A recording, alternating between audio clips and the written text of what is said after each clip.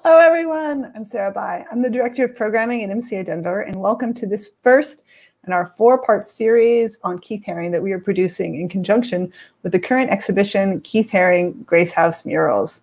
MCA is coming to you live every Wednesday throughout the run of our exhibitions, and you can check out all the great programming that we have coming up at mcadenver.org/events. We are thrilled to be able to present this programming during the pandemic, and we are thrilled that you can join us. But it takes a lot to put it together. If you have the means, please consider donating to support MCA Denver. We suggest a donation of $10, which is what we would normally charge for tickets, but any amount helps. Thank you so much for your support. Today we present Keith Haring's Stairwell to Grace. I am pleased to welcome our host to this four-part series, Carlo McCormick. Carlo is an American culture critic, a writer, and a curator living in New York City. Please welcome Carlo McCormick.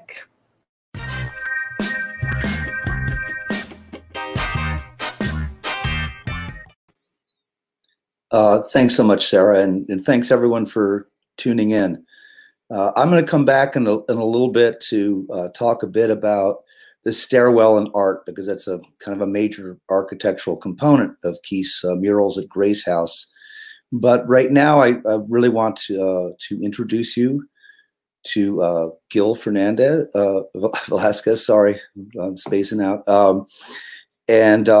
Gil is the director of the Keith Haring Foundation, which was established to preserve and kind of grow Keith's legacy as a person and as an artist. Gil was close friends with Keith and a confidant, so we're very fortunate to have him share his experiences and his kind of intimate knowledge of Keith.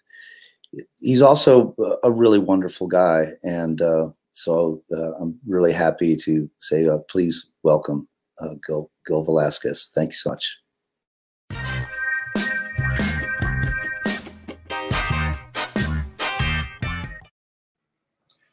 Thanks, Carlo, and thanks to the MCA Denver for the warm welcome, and to the Haring Foundation staff for the assist. I want to talk a little bit about Keith Haring. I brought some slides. You know, it is well known that Keith came to New York in the late 70s, enrolled in the School of Visual Arts, found his tribe, and went on to become one of the artists that defined his era. While he borrowed some of the ethos of leaning into pop culture and relishing fame from his mentor, Andy Warhol, his guiding principles were a combination of generosity and service to others.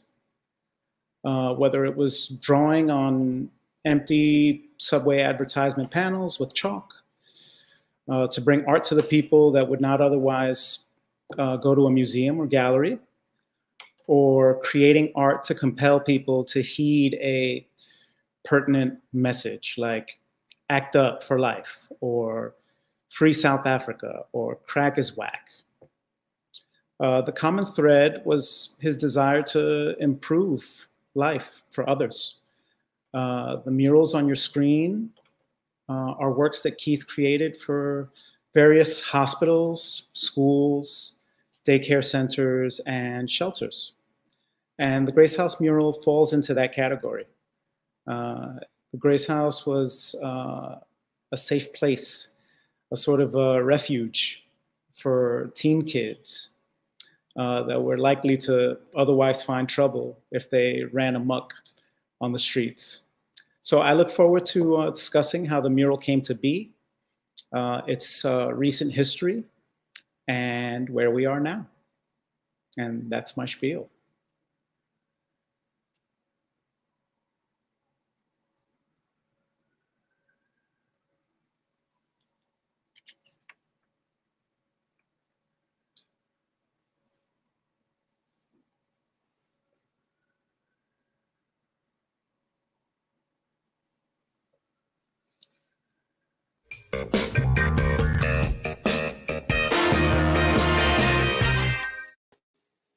Wow. Thanks, Gil. It's always so cool to see that. Keith was so prolific. You think you know what he's done, and then you see all the other things he did. it's really great. I'm going to talk a bit about staircases, which is a kind of obscure subject. I hope you'll put up with it.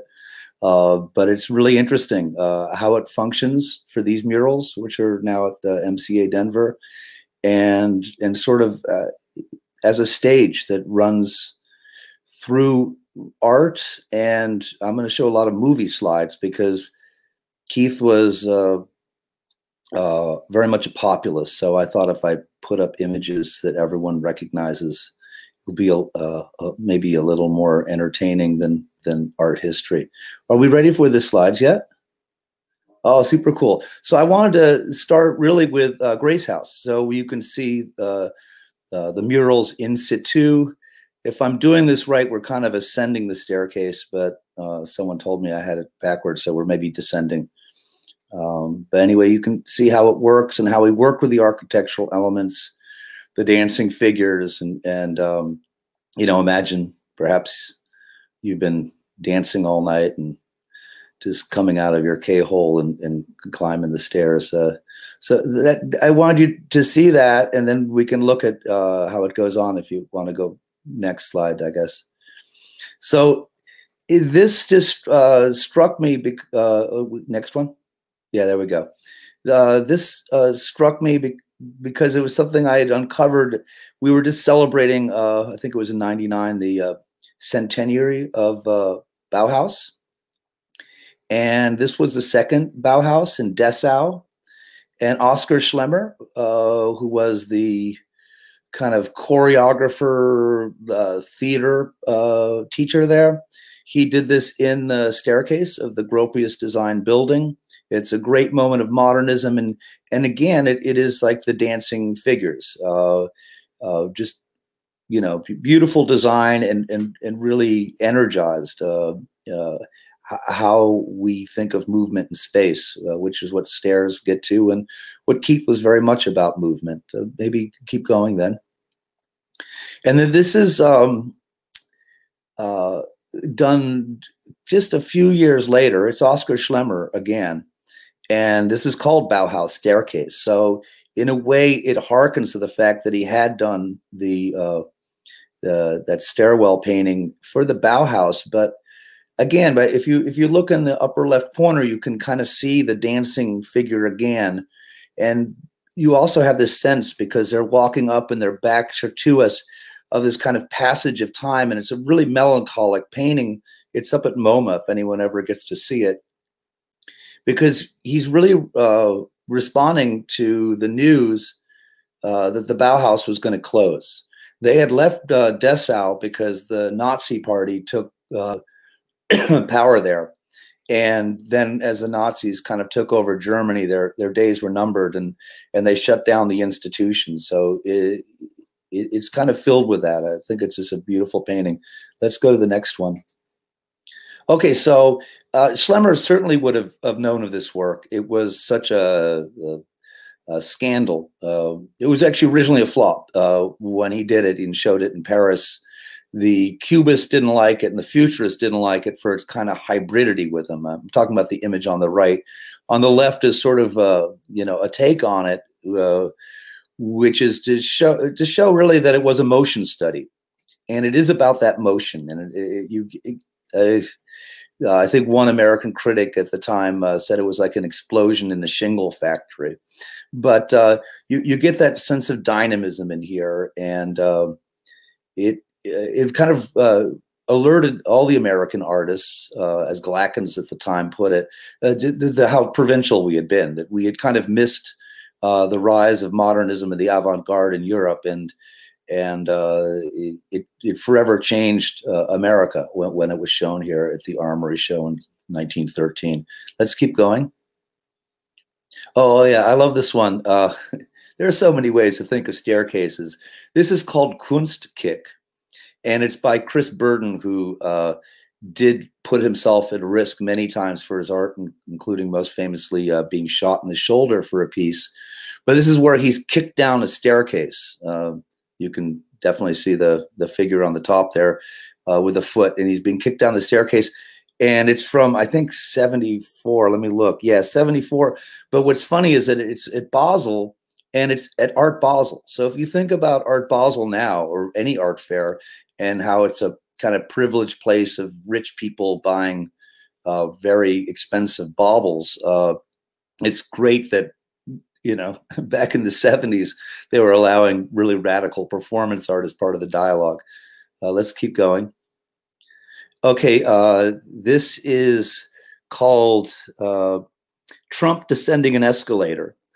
It's from 2017, the Golden Escalator, the kind of famous moment of Trump's arrival into the presidential race.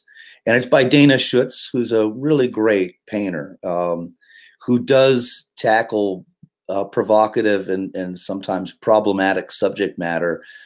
She got, there was a lot of trouble was raised when she showed a painting of Emmett Till in his coffin, which was done very much as a public act by the mother, because after his lynching, she wanted people to see what they had done to her kid.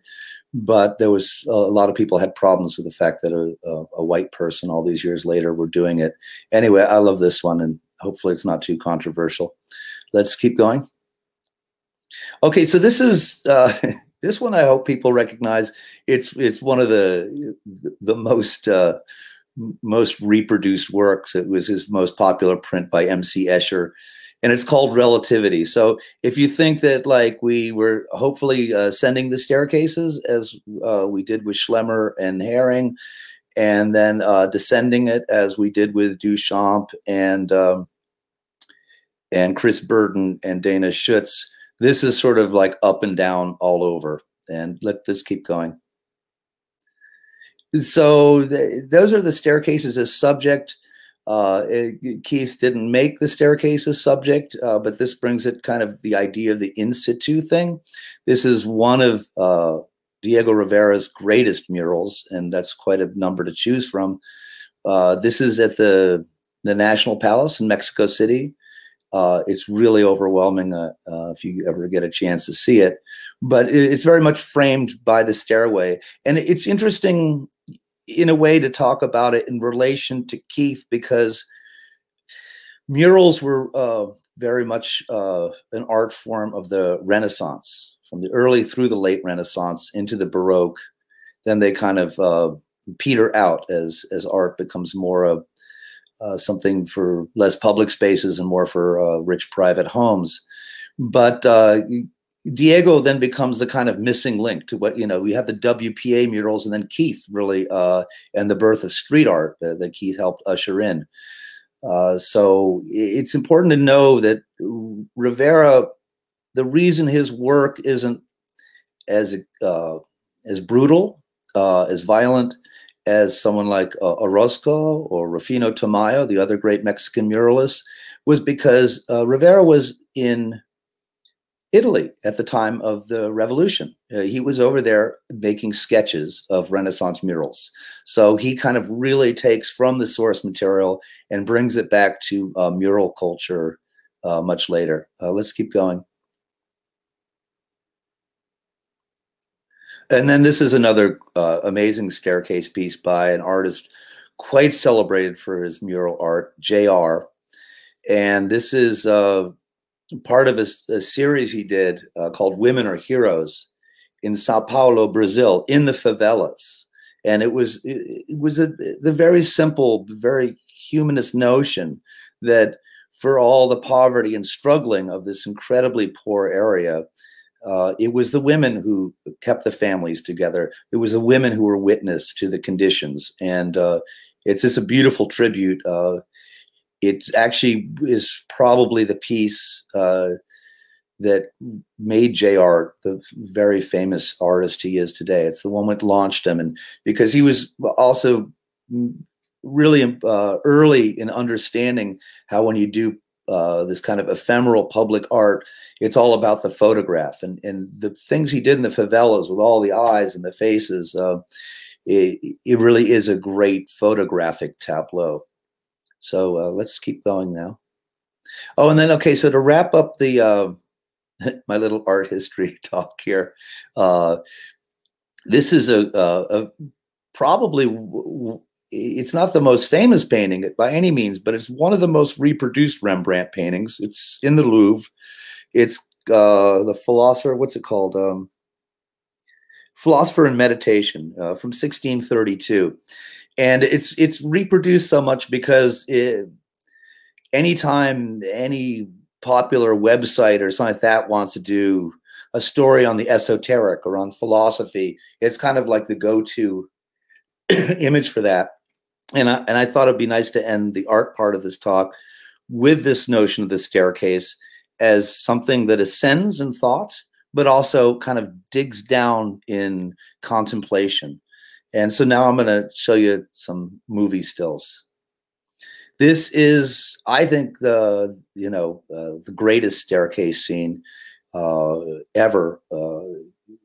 And there you'll see there's many to consider, but this is Eisenstein's battleship Potemkin as the scene shot on the Odessa steppes, which is a massacre, right? And you can see all the people there, but there's a moment there where a mother is killed and lets go of the baby carriage, and you follow the baby carriage down. And this is, film history 101, one of the great scenes of all time. And I'll look up the year because I'm so bad at this stuff. That's 1925. Let's keep going to stay with the great cliches.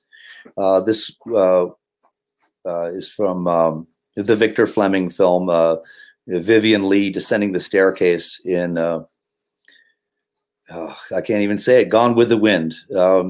A very problematic film. Let's go to the next one because this is maybe the more famous one. That's Clark Gable taking Vivian Leigh up the stairs at the end of the movie. And, it seems due justice at the time, but it basically is a man is about to rape a woman.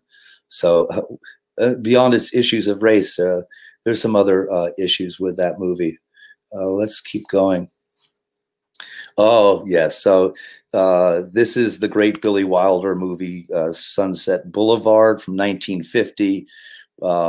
Probably a landmark of noir film above most any other. But this is, again, the stairs play a big role in the movie. But this is at the end where Gloria Swanson, who is Norma Desmond in this movie, famously, it has killed, she's murdered the guy who narrates the film because it starts with him dead in the pool.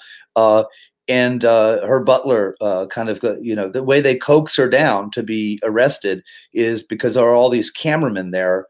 It's really like her press moment because she's a forgotten grand star of the silent screen, and this is 1950, so it's kind of the end of her career, and she has that great line, "I'm ready for my close-up, Mr. DeMille," which I hope some of you remember. Let's go on to the next. Okay, I don't know if this is actually from the film, but this is so. If the first ones I showed were kind of about the staircase as a kind of stage, as a very theatrical, a bit of interstitial space, this is the staircase really almost as a character in and of itself from James Cameron's mighty epic Titanic, big blockbuster, and here we kind of consider how the staircase demarks class. Think of the old, America was shown on Masterpiece Theater, I think it was Channel 5 in England, upstairs, downstairs. The upstairs being the wealthy people, downstairs being their servants. So this is, everyone's seen the movie. I don't need to blather on about it. Let's keep going.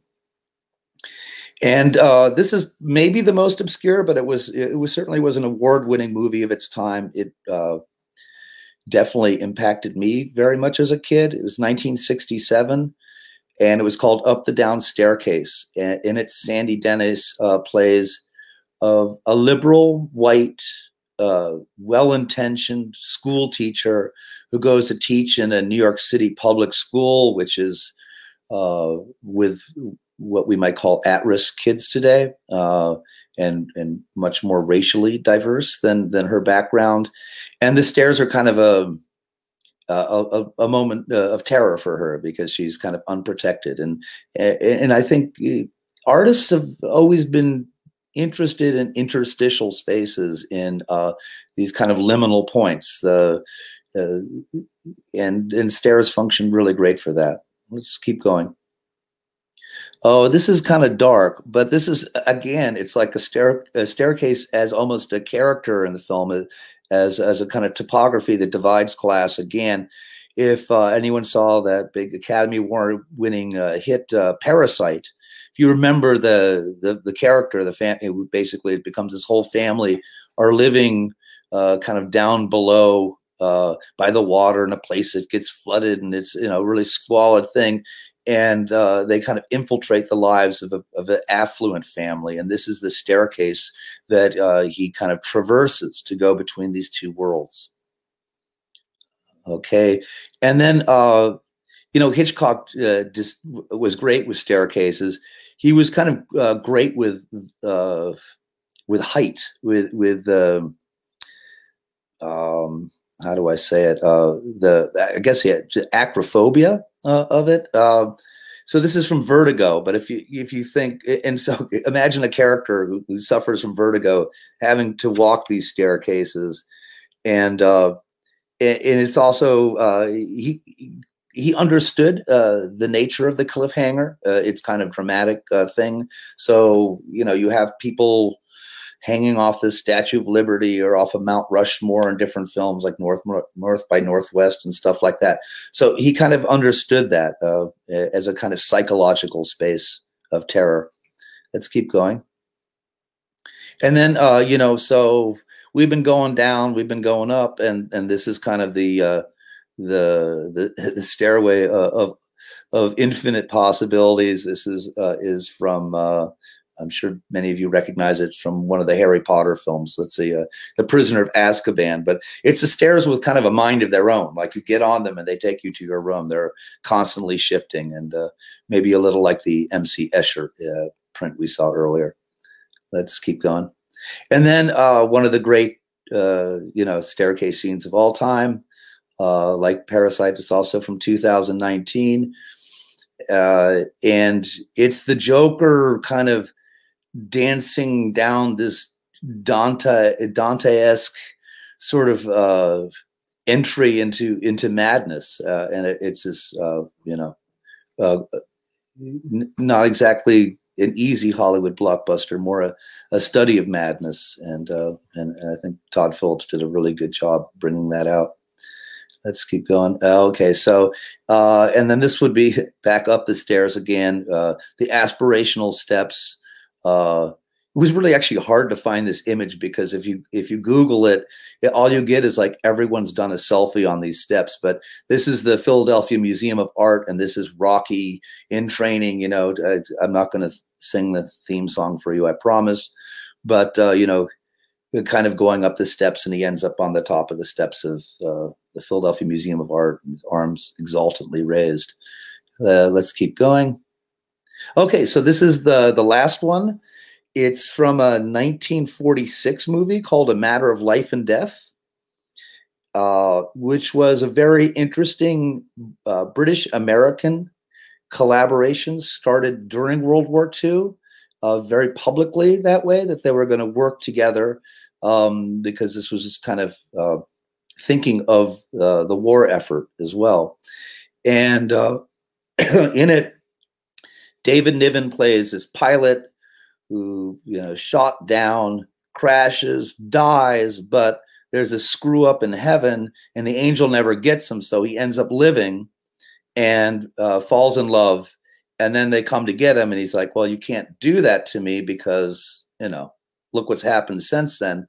And so this is kind of the culmination of it. It was a masterwork of special effects because it's an escalator going up to heaven. You know, the kind of defining between these two worlds. And in America, the movie was released as Stairway to Heaven, which of course Led Zeppelin used. But I was thinking of this movie when we named this talk all of us together. So that's it. And if you hold on a second, we'll bring Gil back on. And I know I have questions to ask him, but hopefully you do as well, because it's really a rare opportunity to speak to Gil and to get his insights and wisdom and experiences, knowing Keith so well and now running his foundation.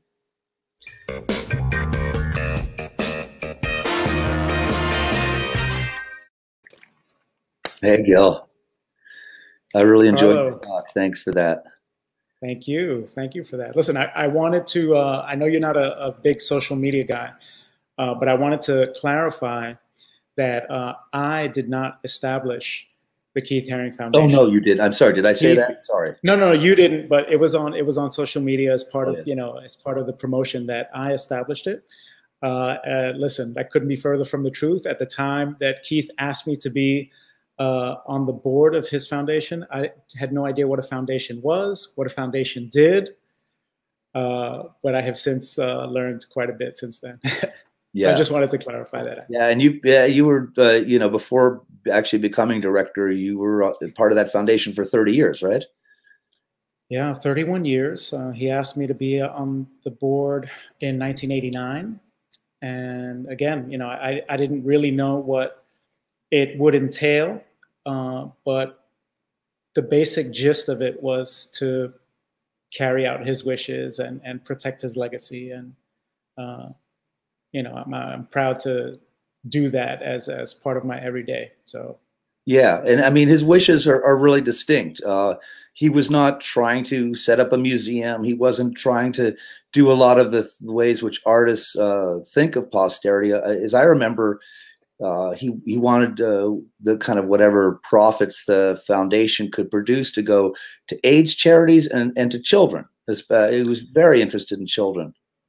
He was very interested in children. Obviously, he wanted us to promote his art and spread the word of Keith Haring and his art, but also was very interested in the end of HIV and wanted us to pursue that. So we support organizations that are involved in that do that work, that is still are still doing that work. And children, of course. My goodness, he was. I feel he was a child himself. There was a part of him that did not let go of childhood, the wonder of it, the discovery of childhood. It was something that he was still very close to, that he hadn't unlearned. Yeah, and you kind of see that in artists. Picasso has that great line, something effective. All children are great artists. A trick for an artist is how to stay being a child. And Keith really manifested that as well as anyone that way. Indeed. I don't see comments here, so maybe Cheyenne or Sarah can tell me if I'm missing any. But before we get to any other questions people may have, I do kind of want to bring up this almost schizophrenic relationship that an artist like Keith would have with his extreme generosity and then trying to navigate the marketplace. I remember, I was probably not long after Keith died. The Queen's Museum in New York did a Haring show. You probably know that history better than me, Gil. But I did a panel or whatever, a talk with Jeffrey Deitch, who, of course, worked with Keith a great deal. And I don't know what I said, but Jeffrey kind of turned to me and schooled me on the spot. And he goes, no, Keith knew exactly what he was doing. And we were all telling him just the opposite. We were saying, Keith, stop giving your art away for free. Stop tagging everyone's black books and doing drawings on their clothes and selling T-shirts and all this stuff like that. The way the art market works is it's supply and demand like any other capitalist venture. And you don't make that much work and you kind of control the market. Don't be so prolific and don't be so generous. Make 10 paintings for a show in New York and 10 for one in Asia and maybe 10 for, one in Europe or something like that. Right. Like, keep your output to that because you're flooding the market and it's difficult to get what your work is worth. To which Keith, who knew he had smart people like Jeffrey, had many smart people in his ear, he responded by opening the pop shop. You know, right. I mean, scarcity is in a sense a tenet of the art market, right? Not so much the artist. And Keith, you know, was prolific. You know, what he was able to accomplish in his 10 or 11-year career, you know, people spend, you know, 70 or 80 making as much work as he did. So maybe he was, you know, I don't think that he was mindful of the amount of work he was doing. I think he was just going with it. I mean, he needed to paint. I mean, my goodness, he needed to paint, needed to draw. Yeah. And I mean, did you or did you hear either have conversations with him at that time or talk to people who did about what he was thinking of the market and in relation to his kind of compulsion to? Well, I think Keith wanted to be thought of. He wanted to be highly thought of as an artist. So what that entails is, quote unquote, playing the game, right? He played the game, but you know, he was also extremely generous, and he wanted to do murals, and he wanted to he wanted people to have access to his art. He didn't want it to be scarce. He wanted it to be out there a lot. So there was a balance. He realized that there was a balance, but you know, he did it his way. Yeah, but and with a real, you know, it's not just people, it's the people, like the Vox Populi he really cared about in a very democratic way.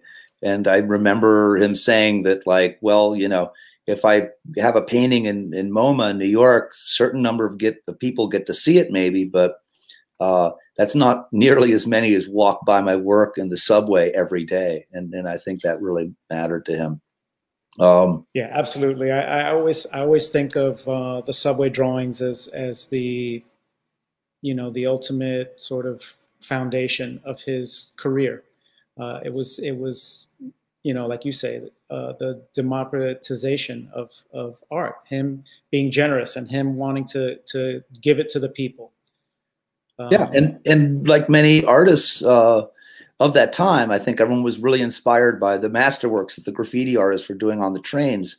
And you saw a number of artists like Keith translate their studio practice to the streets and really kind of kick forward the street art movement of Banksy and Shepard Fairey and all the rest right now. Right. I mean, he was definitely very mindful and aware that these subway drawings were not permanent, right? Like these things were not going to exist forever.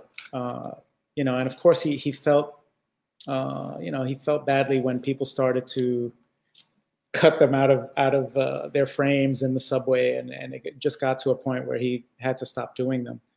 Yeah, you know, he made his point. He got what he wanted to across with them, and then it just got to a point that he couldn't do it anymore because they were being sort of taken out of their context, which is an interesting conversation. We're here talking about the Grace House mural, and the Grace House mural existed as something that was done for the benefit of kids, you know, teen kids. The Grace House was kind of like a refuge, like a getaway for kids. And, you know, it was kind of a dark, drab sort of place when it was intact. And Benny Soto, who I believe is in the audience, shouts to him, asked Keith to come and do a mural, come paint on the walls. And at the time, I believe a gentleman named Gary Mellon was the director there and was very liberal and sure, yeah, go ahead, Keith. And Keith came with some paint and just drew and just painted these figures in action and up the stairs. And it was almost as if the figures that he drew were the kids that inhabited the Grace House. You know, it was almost like portraits of them in a way. All the action that you could imagine when a bunch of teens are hanging out at a place like that. So yeah. that is the genesis of that. You know, the spirit of it was generosity. It was a gift from Keith to these kids. Yeah, that's great. You got to talk to Benny about that. I got to see Keith paint a few times because he did a bunch of murals downtown, and you know, we didn't have the internet then, but word would spread and be like, "Oh, Keith is doing the Bowery wall, the wall on Bowery and Houston there." Or he did the one right by where I live on Avenue D at that school there, which was after that. I think the Bowery wall was kind of his first big mural, as I remember.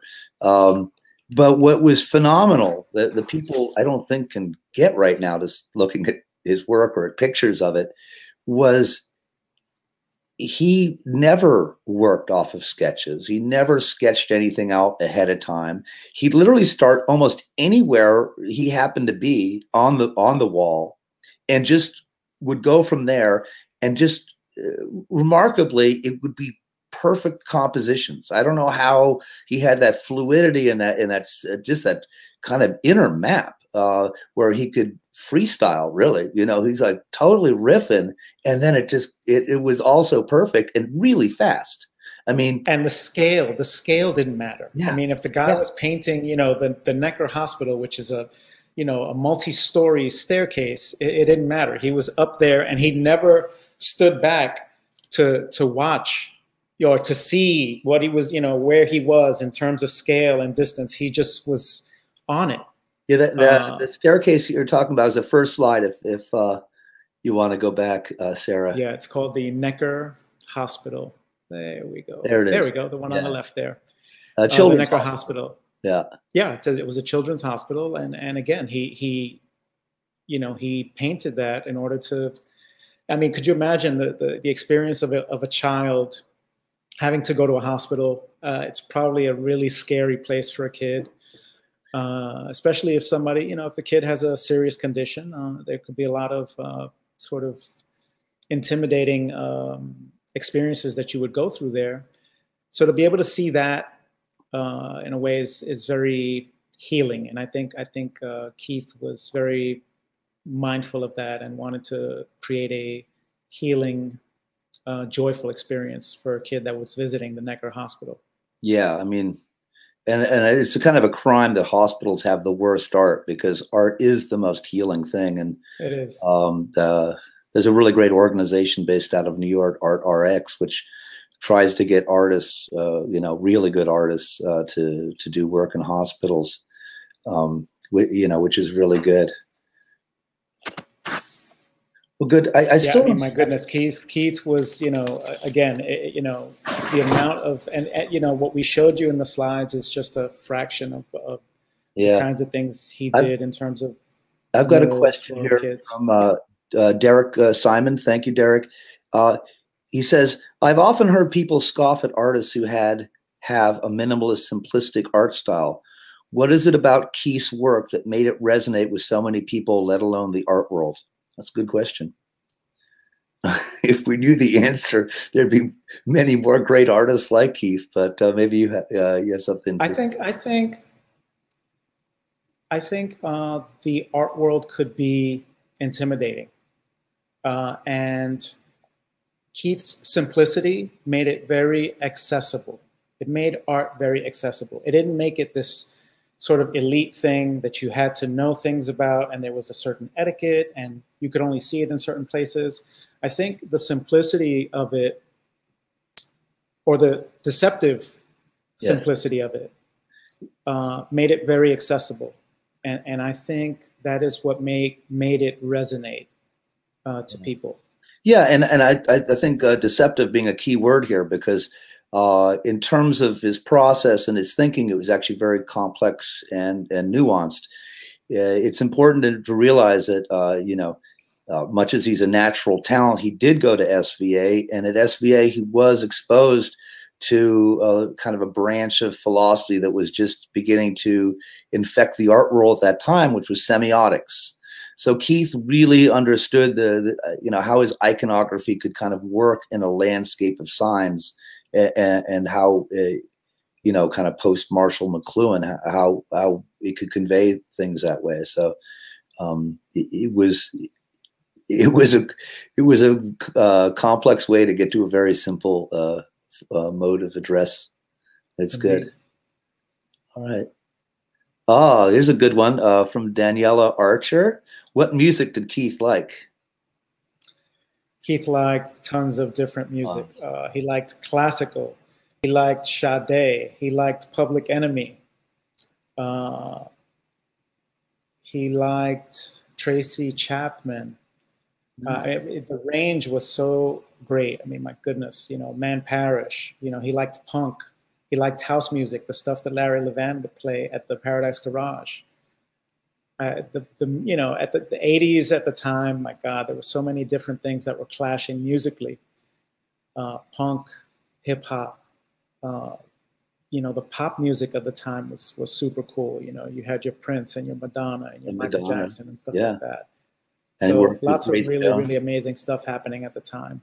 Yeah, I mean, I was actually just talking about this the other day, because we're going to do a program on dance with Muna, who Keith collaborated with, but also some young dancers out of the Denver area, and they were asking about music. And what I was thinking about was, of course, with the House and Larry Levan being, kind of a go-to thing, that what people don't realize is that Larry had a really eclectic, really what we call Catholic taste, really broad, and that he'd kind of, studied under David Mancuso, who did The Loft, which was the birth of the underground dance scene in New York, and that it would be hippie music would be in there. Anything could be in there. Just as long as people just couldn't stop dancing. And it was this incredible sense of the mix, which was something that was really, whatever club, it was a mud club in New York or whatever. It's like, it was kind of postmodernist pastiche before we had a sense of it. So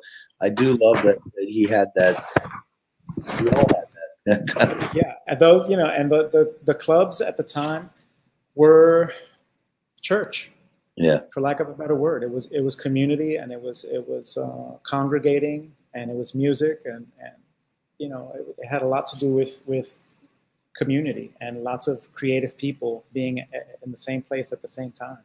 Yeah, and I'd actually thought a little bit about Paradise Garage. I almost put a slide of it in, because that was an incredibly democratic place. Everyone paid, everyone got in, but it was an old garage, right? And it was a huge entrance ramp. It was like, kind of like what you would drive a car up. It would be where people would line to get up, and so I almost showed that ramp as part of this, and right. But whatever. Okay, we have another one here. From Nora. Yay, Nora, we love you. Thank you for your riveting conversation, Carlo and Gil. Can you discuss the role of dance performance as a muse for Keith? Oh, that's good. Well, Keith would often depict b-boys in his figures, right? So you'd see a lot of dancing figures that were, static but in motion.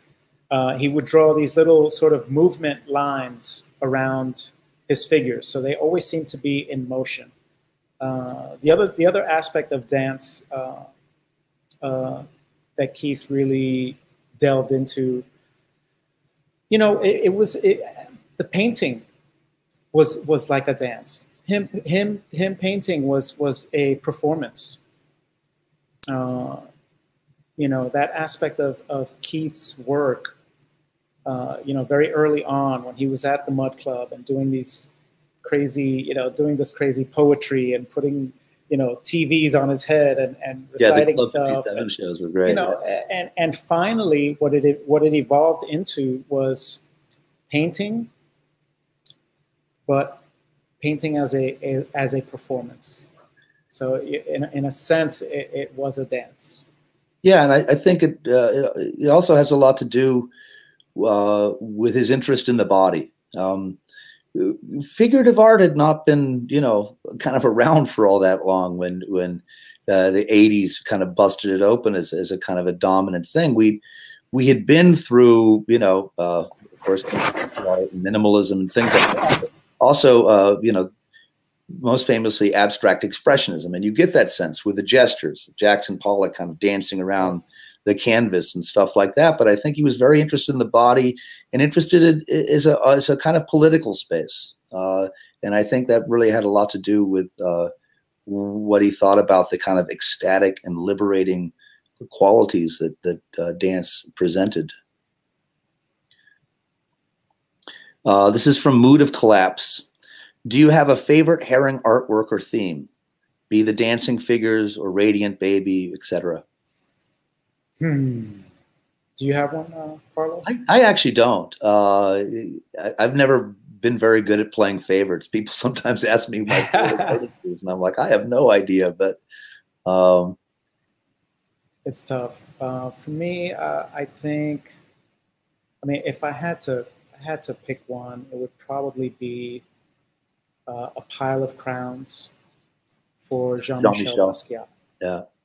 And I think, it's just a really powerful piece. It's a huge sort of triangle canvas, and it's literally a pile of crowns. And the crown was something that was sort of iconic in Jean-Michel's language. And he had just recently lost Jean-Michel suddenly and unexpectedly. And it was such a sincere ode to his friend at a time when, Keith was losing many, many friends due to HIV/AIDS. It just was a really, really sincere ode, and I think it hits me. It hits me in that way. It's a great one. Favorite. Maybe it's that one. No, when I saw that, we were at in Melbourne together at that Basquiat Haring show, and when I stopped in front of that painting, I cried. It is really such a moving tribute. For me, Keith is. I don't know if I choose favorite works, but I have certain periods of in his productivity. I love the early kind of the cut up collages he was, Xeroxing and putting on the street was really great, right. Like New York Post headlines. I love his, his brief but very fruitful collaboration with LA2 in those years. Mm-hmm. And then the last paintings he was doing, all kind of drenched, hellish, blood red, and really dealing with mortality. These kind of these hellish scenes of kind of massive bodies and orgy thing. That work still knocks me out, and I don't think it was really appreciated so much at the time, and probably still very difficult now. So, Carlo, for me, the elephant in, oh, wait a second, hold on. Do you have any original pieces that Keith did during his younger years growing up in Pennsylvania? I'm from the same area as Keith. I do not have pieces from Keith's youth, but they do exist. There are, I've seen friends of his from that time that do have very, very early pieces. I think Kermit Oswald. Yes, of course. He has tons of... They kind of grew up together, and I can't remember what it was, but Kermit told me about, when Keith first heard about graffiti art, he was like, let's go and do graffiti. We went to this like suburban little bridge, and I can't remember what Keith said, but it made like absolutely no sense. It was like about green men or something like that. But right. Yeah. So what I was going to say, Carlo, was that the elephant in the room about this particular piece, about the Grace House, I wanted to know what your thoughts were about when a mural such as the Grace House is removed from its original context. I can certainly tell you that when we first heard that the mural was taken out of the building, it was disappointing for us at the foundation. we had, you know, we obviously have very strong feelings about keeping things sort of intact. You know, we try to keep the work, we preserve the work, we protect it. So we you know, we're just really sort of disappointed initially when we heard about this thing being removed. I kind of wanted to get your thoughts about how you feel about that sort of thing. Deeply ambivalent, it would be the short answer. I remember very much at the time how angry I was when people, like this one artist, this guy Richard, I won't say his full name, he actually figured out a way of putting up a fake black background that he could peel off.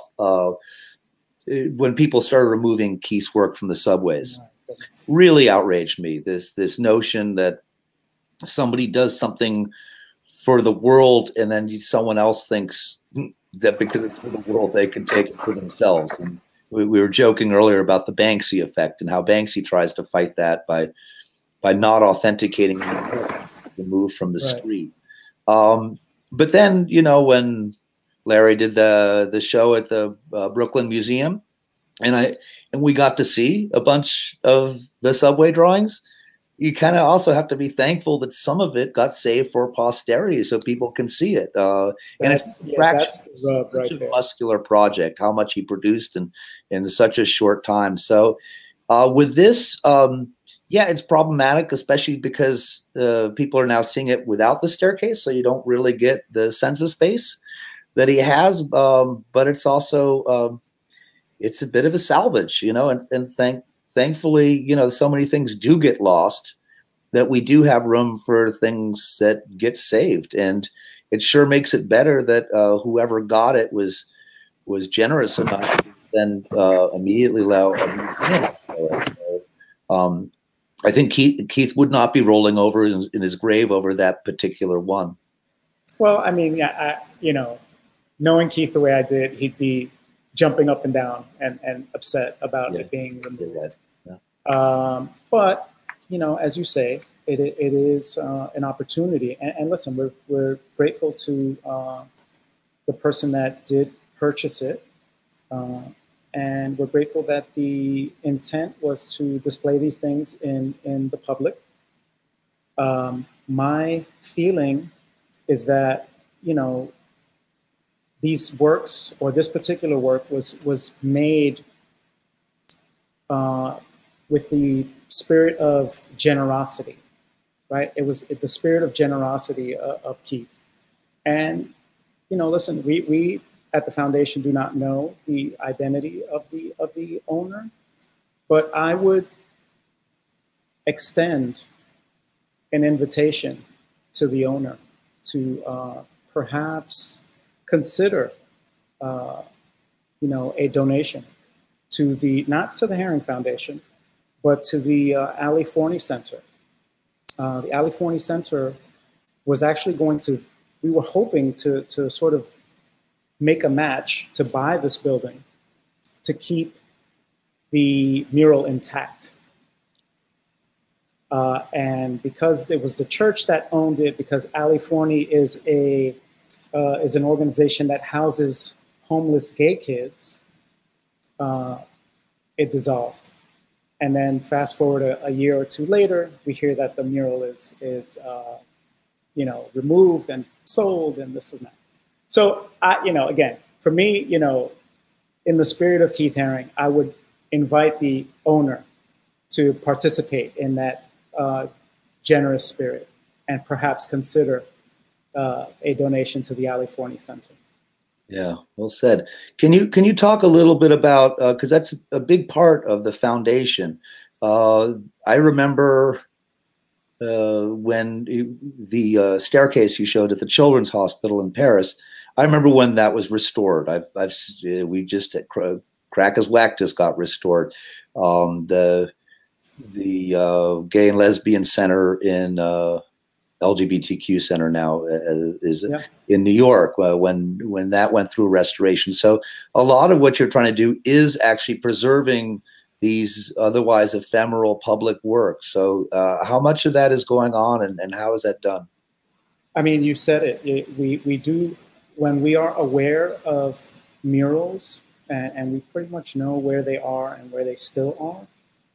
You know, we had one in Amsterdam where that was covered for 30 years with some metal cladding, and the cladding was removed, and you know, sure enough, there's this huge sort of sea beast on the wall of the I want to say it's the Stedelijk, of what used to be the Stedelijk Museum. So you know, we do try to actively preserve these things. We have some experts, Will Shank, who has probably been involved in most of the restorations that we are involved in, and we do try to preserve them. Yeah, it's great. It's really great when they come back to life. In New York, we're really fortunate how many we have, and it's really it's amazing through time how everyone just takes possession of them.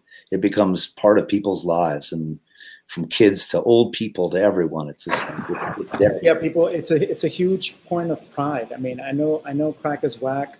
I'm from the neighborhood. I'm from Spanish Harlem, and I know the Crack is Whack mural is a